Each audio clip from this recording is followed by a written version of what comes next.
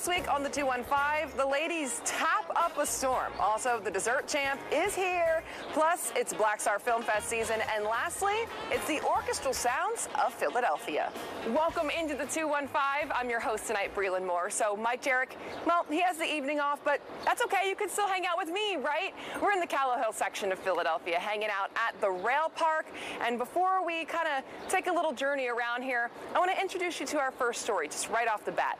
Tap dancing has been around since 1900, and dancers would often collaborate with jazz musicians, but in 2023, these ladies still keeping that tradition alive.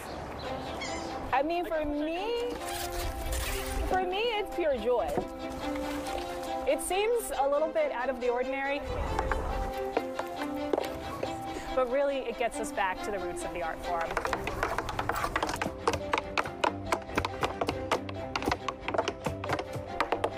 The Lady Hoofers, we are an all-women tap company based here in Philadelphia. We're dedicated to creating new choreography in tap, but also preserving the tradition of improvisation.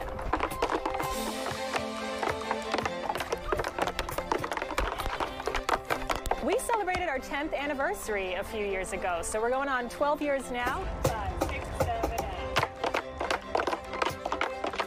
Tap has for many years been a male-dominated art form, or certainly the names that we are most familiar with, Savion Glover, Gregory Hines, Fred Astaire, and so on. There have been women in tap since the beginning, and they don't tend to get as much opportunity to present their work and choreography and so on. I think, there's probably a lot of reasons for it. Historically, there's sexism in the arts that happens.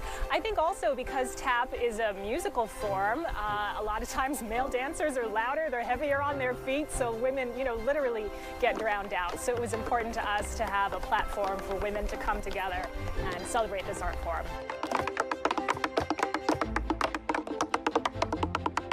I love the rhythm, I love the sounds, and we can just get down and dirty. People have different preferences, what kinds of taps they like. Got one on the front, on the back.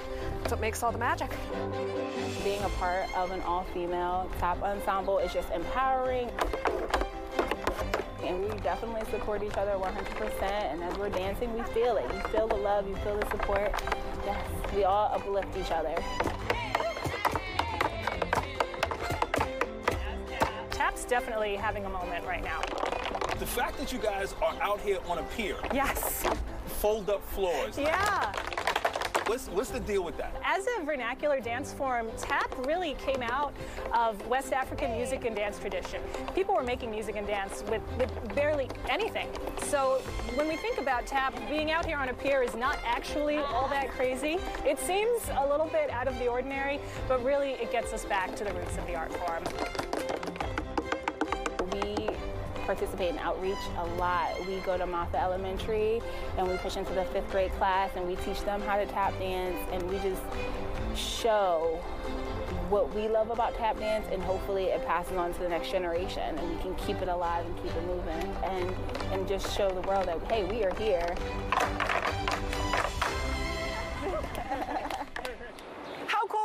So for more information, you can just go to ladyhoofers.org. Well, let's get to our next story, which is extremely tasty. Everybody loves a winner, especially here in Philadelphia. And I think we also are a pretty big dessert town. At least I personally am. Now we're going to head to Kreibel Bakery. They actually won a Dessert Wars championship, and they're going to go represent our city in a national contest.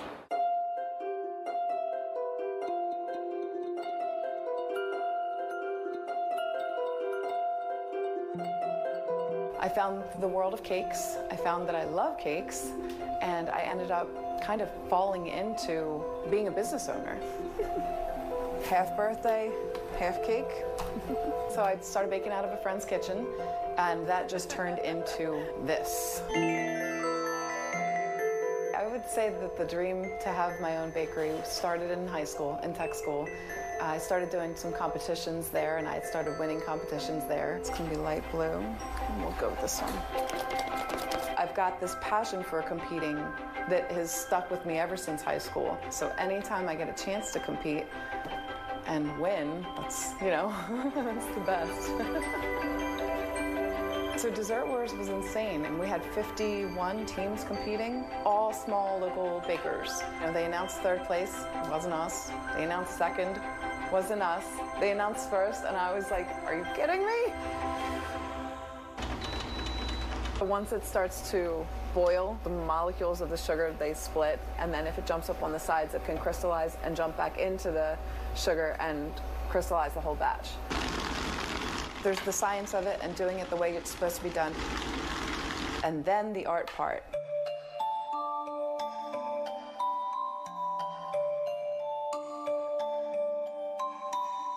I've met so many artists that have turned into cake decorators in their careers just because they get to have that creative outlet. So I'm going to start with switching the tip.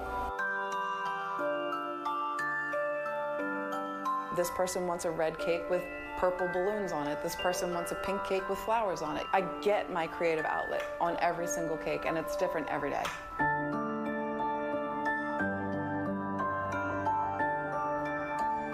What really fuels me and gets me going is knowing I'm going into work today and I'm going to make a dragon. That's what I'm going to do today. What are you doing at work today? I'm making a dragon. The sky's the limit. You know, people show us cake pictures and we say, we'll use this as inspiration, and we will create our own piece of art based on the inspiration photos that they send. So cute. There's something about baking that is so satisfying. It's putting things together and creating something that goes from nothing to something. Then you make it pretty. Then you hand it to somebody and they're so happy that they cry.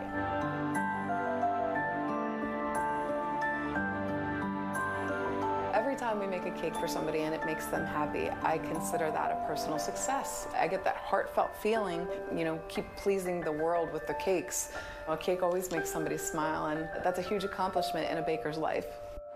If you want to go check them out, they are located in Norristown. Well, coming up after the break, we're going to, of course, check out the rail park a little bit more and also head to the Black Star Film Fest.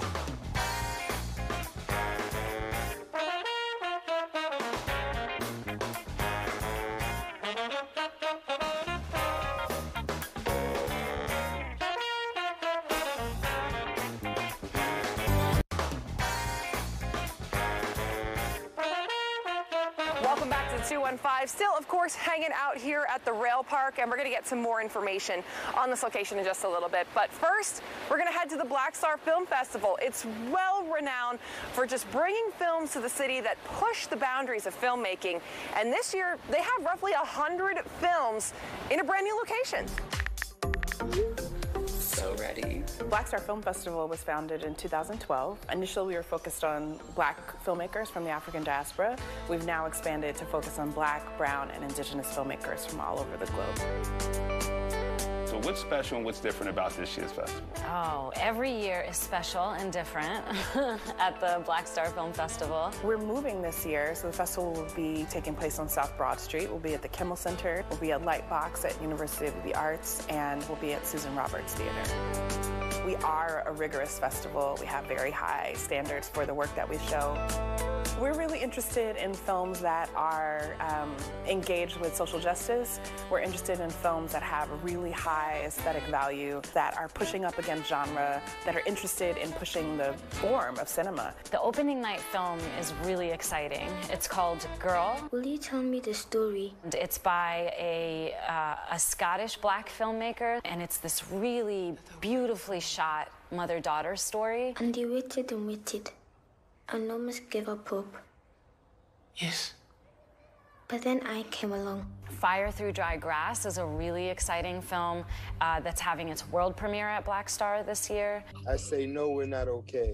That film is about a group of disabled poets and writers who make this film about their own experience of living through the pandemic in their nursing home in New York. And only now, after weeks of leaving the infected in bedrooms with the uninfected, are they starting to separate us? Going to Mars, the Nikki Giovanni project. So you're sort of a prophet.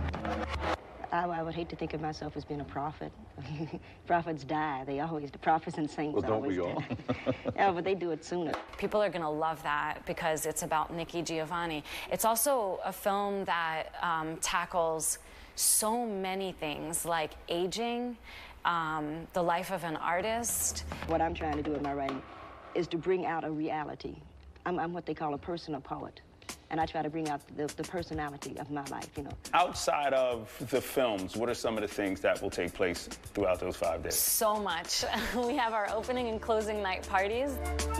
We have panels, talks, and conversations taking place inside the Kimmel Center, which we're calling the Daily Job Stage. We're doing interviews with a lot of the filmmakers and panelists from the festival, and we'll also have some live podcast recordings. When you look at what this has grown into, like, what's your thoughts or your feeling on it, since it started out as just like, look, there's a couple films that I want to know why they're not here, so I'm going to do something to bring them here, and now you're recognized globally for the work that you guys are doing? I mean, it's tremendous. I'm still in shock and awe sometimes at the people who are interested in the work that we're doing, even the staff that we have. We're up to 21 people full-time, and sometimes when we gather, I just look around the room and I kind of can't believe that all of these people are working on these projects that were like ideas in the back of my mind. And so I feel like humbled is like an overused word, and I need to find something else, but I'm definitely grateful for this moment and these opportunities, and that audiences still find the work that we're doing relevant. So the festival runs from August 2nd to the 6th, and you can just head on down to their website right here on the bottom of your screen for some more information here. But right now I'm hanging out with Vanessa.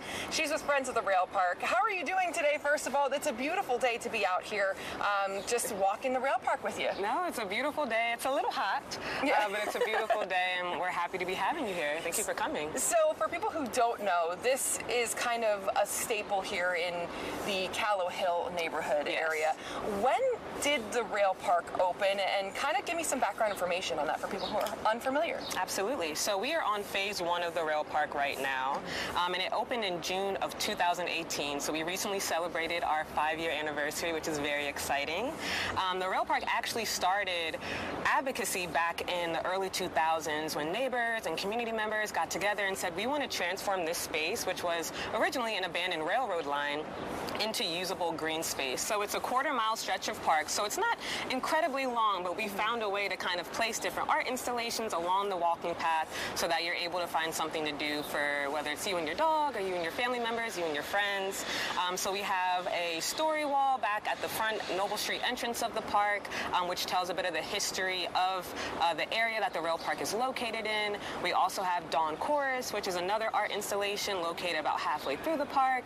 There's an incredible mural at a building adjacent to the rail park, and then we also have these big oversized swings, which speak to the industrial design of the rail park, which I think is a really unique feature of the park. So you said this is phase 1. Yes. What's planned for the future? So there is a full 3-mile vision for the rail park. Wow. Yeah, so our goal is to connect 10 Philadelphia neighborhoods from Brewerytown all the way to Northern Liberties with open green space. So there's 3 other phases of development that we're looking at, known as the viaduct, the cut, and the tunnel. The viaduct portion spurs right off of the edge of phase 1, and it covers the length of track that used to spur towards Reading Terminal that's now been cut off from the Vine Street Expressway, and then spurs back into Northern Liberties. The cut section passes through the Community College of Philadelphia campus, which is really exciting because that campus doesn't have a whole lot of green space, so we're excited to bring more green space to that community. And then the tunnel portion runs underneath Pennsylvania Avenue between 22nd and 27th Street. So it's a pretty big project, and when it's finished, it'll be 3 miles of walking path. That is going to be incredible. When is it scheduled to be finished? We're looking at about a 10-year timeline, a hopeful 10-year timeline for completion. That's going to be incredible. So, Vanessa, you were telling me earlier that you guys just kind of celebrated your signature event here, the Block Party. Yeah. What is that for people who are unfamiliar? Yes, so the Block Party is our signature annual event. This was our 3rd year doing it, but this one was a little bit different. We actually incorporated a music festival into this Block Party as well. So in addition to having the park space activated with community partners, different vendors, craft activities for friends and family, we had a screen printing station, DJ. In addition to what was on the park, we also had a music festival in the parking lot directly below the park. So we had a few different musical performances. We had a small beer garden as well, and it was an incredible turnout. We had over 3,000 people join us throughout the day, and we're looking forward to doing it again in 2024. That sounds incredible. So the Block Party is your main event, the signature event, but you guys do a ton of other stuff throughout the year, correct? Yes, absolutely. So we are in summer, which is our peak programming season, so we're always hosting different events to bring different community members, neighbors, and families out to the park. Our next event that will be coming up is on August 9th. We're having a volunteer happy hour cleanup, which is a great opportunity to come out and help steward the park by picking up trash, pulling weeds, and then you get to have a beer with your neighbors and friends afterwards, which is really nice. Yeah. And then you can also check out our events page on our website for other upcoming events. We do have a Final Friday series coming up where we're going to be doing different activations on the park on the last Friday of the month, and then we have other events that we host throughout the year as well. Awesome. So come check it out. There's tons of things and tons of ways to get involved here. There's going to be more 215 coming your way after this short timeout.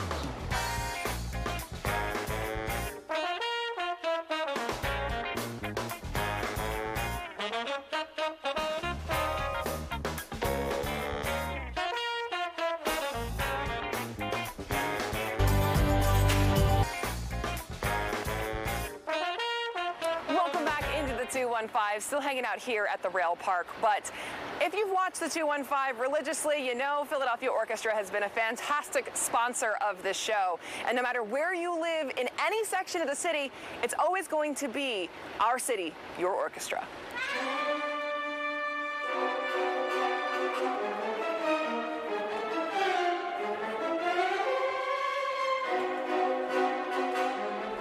The Philadelphia Orchestra was founded right here in Philadelphia in 1900. It's an orchestra today famous for its gorgeous sound, the famous Philadelphia sound. This orchestra is a worldwide entity, and we tour all over the world, on many different continents, in all the greatest concert halls of the world. Our home for many, many decades was the Academy of Music here on Broad Street. And then in the early 2000s, we moved to this beautiful structure, the Kimmel Cultural Campus. The early years of the orchestra were characterized by great adventure and innovation led by legendary music directors, including Leopold Stokowski and later Eugene Ormandy. That zeal for innovation and that wondrous sound that was set up by those early musicians, Stokowski and Ormandy, continues to the present day under the music and artistic directorship of Yannick Nézet-Séguin. We play a wide variety of repertoire, not only the greats Beethoven and Bach and Brahms and Tchaikovsky, but we also play music of living composers, of women composers, people of color, and the orchestra is just a great representative of the classical music scene in the United States. Most recently, the famous performances the orchestra has done has been a cycle of the Rachmaninoff piano concertos with the great pianist Yuzha Wang, to collaborations with great dance companies such as Brian Sanders' Junk, collaborations with great visual artists such as Refik Anadol. They perform with the world-leading artists of our day. So every season, the biggest names in classical music will appear on the stage of the great Philadelphia Orchestra right here at Verizon Hall.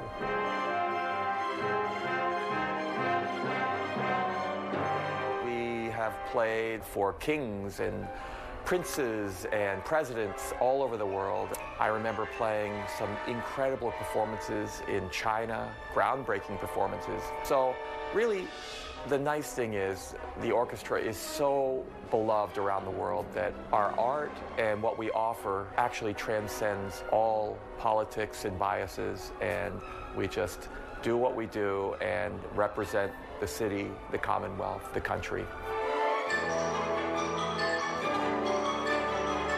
Coming down to Center City to have a wonderful dinner out and then come into this beautiful concert hall and hear your great Philadelphia Orchestra is one of the most special experiences of being in this wonderful city.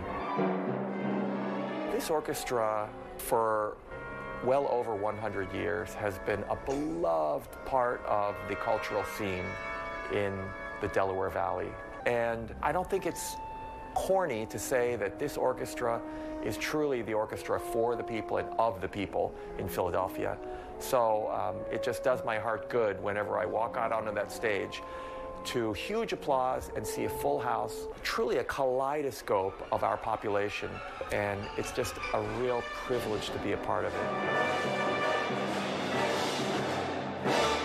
So for more information on events and other cool stuff, just go to their website right here at the bottom of your screen. Well, keep it right here. More 215 after the break.